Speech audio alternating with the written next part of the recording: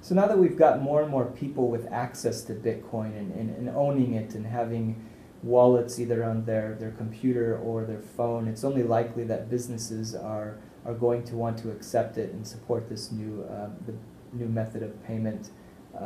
So before getting into the how a business goes about accepting Bitcoin, I think it's worthwhile to talk a little bit about why they would want to make this decision. Bitcoin allows for lower fees when it comes to processing transactions. So businesses today are used to, when they accept things like Visa and MasterCard, they're used to paying fees upwards of 3 to 4%, along with different monthly fees. With Bitcoin, it's actually much lower, and you'll see fees around 1% or 0.5%. Some services are offering zero processing fees when it comes to Bitcoin. So right there, it's a way to lower your costs by accepting Bitcoin. The next is really having access to a new customer base and really thinking about it from a global perspective. There's people all around the world who now can use this universal method of payment in order to buy goods and services from your business, and people are looking to support companies that are accepting of Bitcoin. The next two, zero fraud and chargebacks. So in the classic case with a credit card, there's the risk of fraud and chargebacks after a transaction is completed.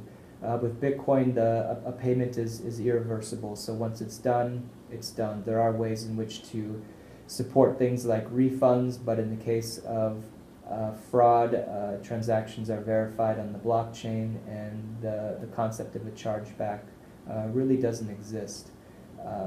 The other thing that you've seen with the ability to pay through a mobile device is the fact that now you can take a payment anywhere. So you don't have to be in an actual physical location like a store. You can be, for instance, a taxi company can take payment right in the car using just a phone or a tablet and being able to accept payment that way.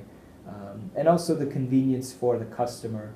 Again, in the previous lesson, we talked a little bit about how we actually use a wallet to pay with Bitcoin, and you can see that the experience is so much better. It's simply scanning a QR code and clicking the send button. There's no chance for credit card numbers to be compromised or stolen, so the security and the simplicity is so much more improved by using Bitcoin. So getting into the actually how of a business would go about accepting it, there's really a few ways in which they can go about it. One is simply by having their own wallet and exposing the public key address to anybody who wants to pay them. Very simplistic method. It works for peer-to-peer transactions. It works for a person paying a business. It's you don't get a lot of additional features and functionality that a business might require by doing this, but it's a very simple way in which to get started. The other way is by going through a payment gateway similar to what we're building at Coinzone. So what we offer is simple integrations, whether you're a online merchant or retail or a combination of the two.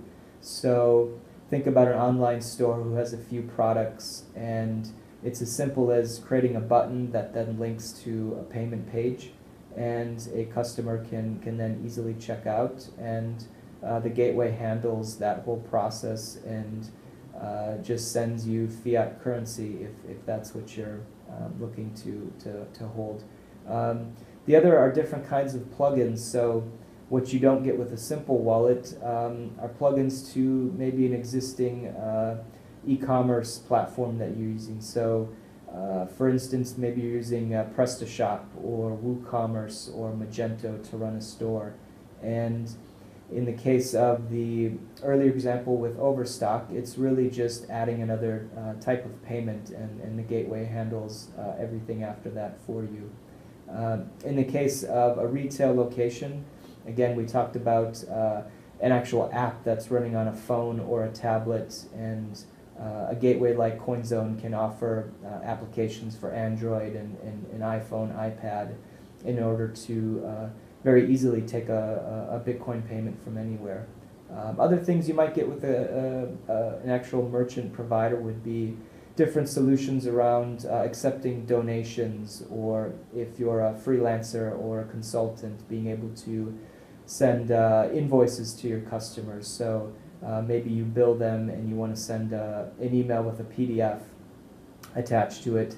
There'd be ways in which to accept Bitcoin through more of a client relationship. Other things you might get to would be the ability to support multiple languages. So a simple wallet isn't going to offer you typically the ability to change the language based on what the customer is speaking. So one of the great things about Bitcoin is it opens up your business to accepting payments from anywhere around the world.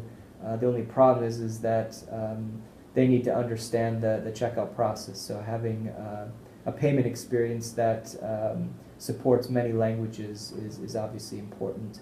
And certainly shielding yourself from the risk of the price of Bitcoin going up and down. So if you accept payment through a simple wallet, you're at risk of the price fluctuating.